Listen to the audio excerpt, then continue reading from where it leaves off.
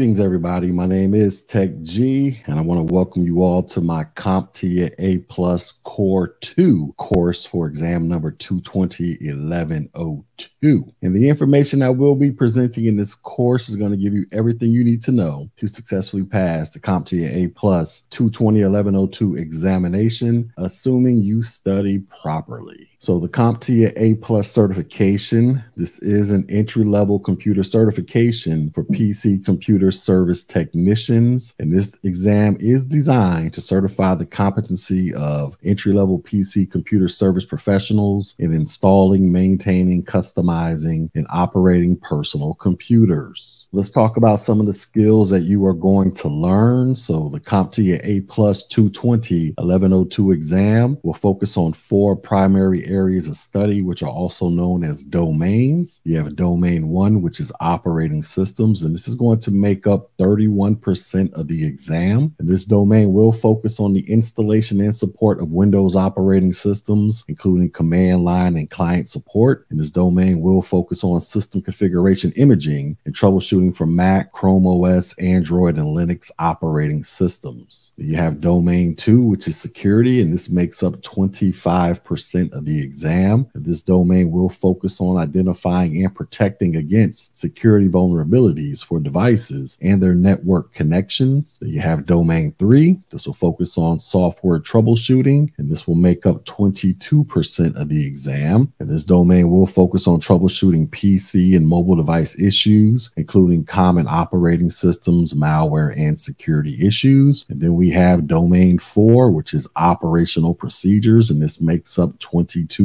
of the exam. And this domain will focus on best practices for safety, environmental impacts, and communication and professionalism. All right, so let's talk about the CompTIA A Plus 220-1102 exam details. So the 1102 exam, this is the latest and greatest exam version, and this was launched in April 2022. Now, at the time of this recording, CompTIA has not scheduled a retirement date for this exam, but normally 3 years after the launch of an exam is when you can expect for that exam to be officially retired, so they can begin introducing the latest version. This exam has a maximum of 90 questions, and the questions are presented in multiple choice format, drag and drop questions, and performance-based questions. You will also have a 90-minute time limit to complete the exam, and in order to pass the 220-1102 exam, you will need to score 700 points out of a possible 900 points. Now, it is recommended by CompTIA that a candidate have at least 9 to 12 months of hands-on experience in the lab or field prior to doing this exam. But based on my professional experience of teaching these certifications for about 7 years at the time of this recording, I have successfully taught literally hundreds of people with 0 experience on how to successfully pass this exam. So you could just totally throw that bullet point out the window. Also, the exam is available in English, German, Japanese, Portuguese, Thai, and Spanish. Pearson VUE Testing Centers, this is the company responsible for administering the exam. And the cost of the CompTIA A Plus 220-1102 exam at the time of this recording is $246